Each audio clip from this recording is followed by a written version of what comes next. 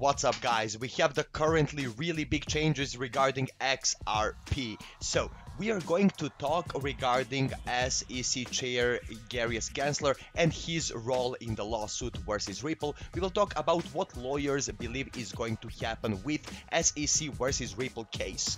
Besides that, we are going to focus on the price movement. We will talk about different factors. Where will this price take us? Moving averages and technicals. So guys, welcome to Crypto Titan, and the current price of XRP is 83 cents and 41, which is 1.05% decrease in the past 24 hours. But look at the volume. The volume has been up 10.19% right now at $1.5 billion. That is $150 million increase in a single day. So things are changing right now. And you can see the price, basically the day started from 84.5. We had two dips and the lowest point was at 82.41. But now after that we had surge, one more dip, consolidation and a rebound right now. Rebound has been going on, so let's check it. Here you can see SEC chair Gary Gensler gives lead counsel in XRP case a new promotion. That is fine because Jorge G. Tenreiro, who is the man taking charge of the SEC versus Ripple litigation, has just received a promotion from SEC Gary Gensler and will now be the SEC's acting enforcement counsel. So they have been shifting, they have been acting as a basically schoolyard bully, and lawyers believe that it is going to end really soon.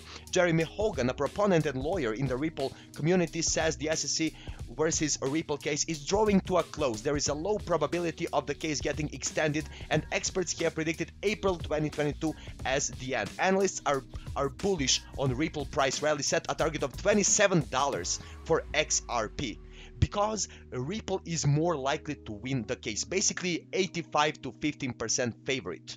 Yeah. And you can see we are seeing pretty good progress despite a slow-moving judicial process. For you guys who don't know, this lawsuit has been ongoing for more than a year, and people are really tired of it. Ripple has been trying to basically be really open and to solve the case, but his SEC were the guys who were prolonging it more and more. Besides that, here regarding Ripple, you can see with a single connection receive access to the best blockchain technology for global payments, on-demand liquidity as an alternative to pre-funding, and operational consistency through a common rule book. You can check it on their official website, ripple.com. Besides that, here on this day 4 years ago, January 4th, so 2018, XRP hit was all-time high for $3.84, and we are really positive regarding XRP right now. So people are really bullish, and triangles have been forming, which it is going to be positive as we broke over that descending line, and we can go up to $7 to $13, even more regarding it. People are saying regarding 27 as well here, and those are analysts.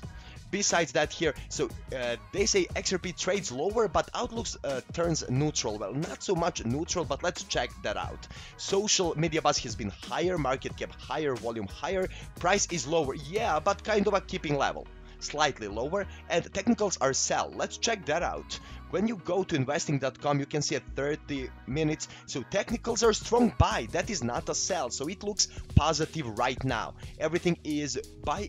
On moving averages, you can see MA100 are a problem, everything else is a buy. So we are really bullish regarding XRP. Tell me guys what you think about it in the comments, and invest wisely.